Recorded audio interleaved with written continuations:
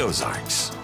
Welcome back, everyone. 11:15 on this Thursday morning. Thursday's when the drought monitor comes out with an updated drought map, and it isn't good. Of course, drought conditions have only grown over the past week because we've not seen any rain. Exceptional drought now pushing further into the state of Missouri, or extreme drought conditions have now moved on into almost Greene County, parts of Greene County in our northern area, and moving over to I-44. Everyone, which wasn't the case, is now moderate drought conditions or worse. It's now really affecting that water supply. I was reading about how major lakes are anywhere from 2 to 7 feet below average. Some of these rivers are well below where they normally are for this time of the year. And the fact that it's having on farmers is just heartbreaking, as they're already starting to feed hay and probably have been for quite some time.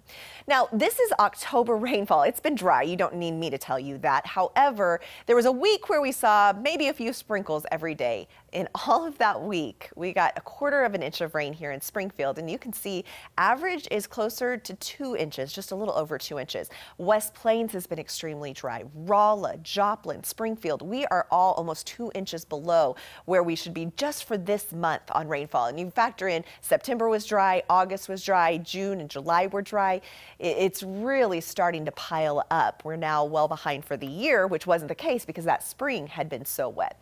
Precipitation chances over the next 7 days. I do have good news. It's been dry, but we do have rain returning to our forecast Monday into Tuesday and Wednesday as well.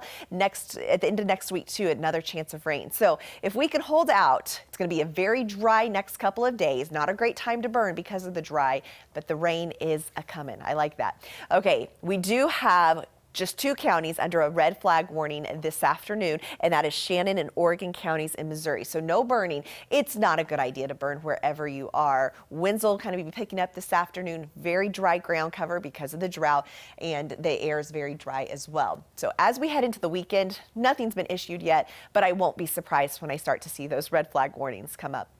63 degrees, temperatures on the rise across the area. If you think about it, yesterday morning we were starting off at 21. So 63, temperatures will warm close to 70 degrees, and we're looking at a lot of blue sky. A little bit of cloud coverage trying to move in from the north, but I think we're going to see plenty of sunshine for today. So with that, mid to low 70s.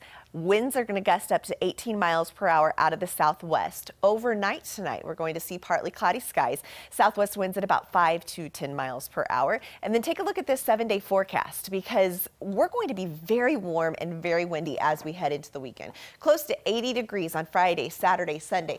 That's what we consider an Indian summer, where temperatures go back to summer after we've had the cool, freezing weather that we just saw.